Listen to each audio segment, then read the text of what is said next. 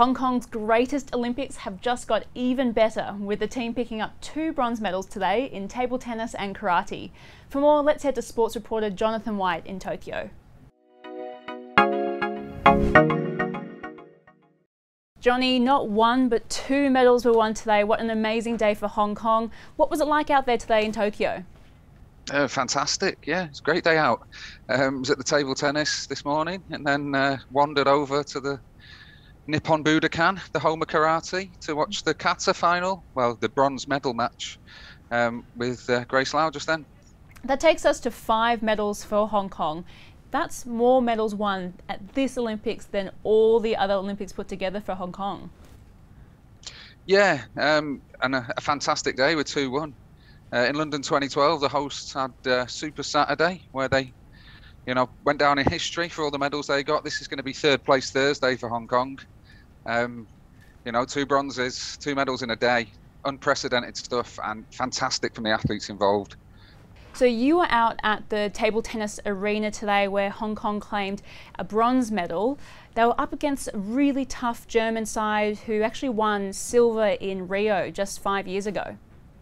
Yeah, so Germany were the favourites going into this. There was no 2 ways about it. They were silver medalists to China in Rio. They knocked Hong Kong out 5 years ago in the quarterfinals, ending Hong Kong's run there.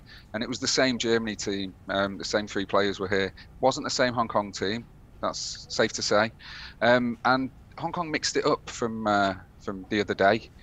So Minnie Sue had played doubles only. She hadn't played any singles in the team table tennis tournament. That changed today. They went for Li Ho-ching and Du Hui-kem to start with in the doubles. The coach's plan was that they would win the doubles. World number 9 doubles pairing, a decent doubles team, the best Hong Kong had to offer. They lost the doubles. So it went to Minnie. She had never beaten either of the 2 people she was going to play at singles. She was 10-6 down in the first game. She came back to win that. And then she won much more. Du in the middle absolutely dispatched Soldier, her opponent.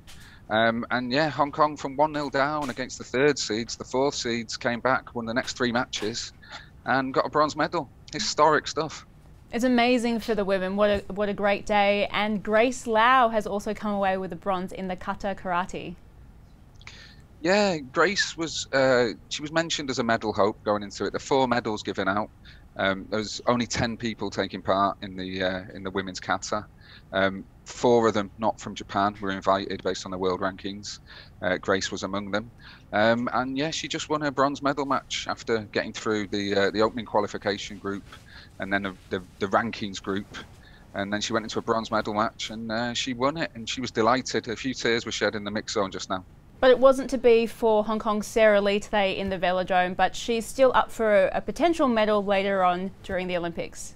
Yeah, so there was a lot of hope around Sarah Lee. She's obviously a distinguished cyclist. She's an Olympic medalist from London 2012. Today was the Kirin, which she did win her medal in 9 years ago.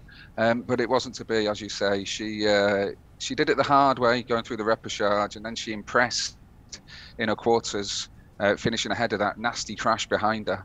But going into a semi, she just wasn't at the races, you might say. She finished pretty much last. She's well out of contention, and she moves on to the sprint, which is on Sunday, and that's become her favourite event over recent years. So hopefully she's got a chance at another Olympic medal to add to her already distinguished career. Johnny, I'll catch you again tomorrow. Thank you very much. Thank you.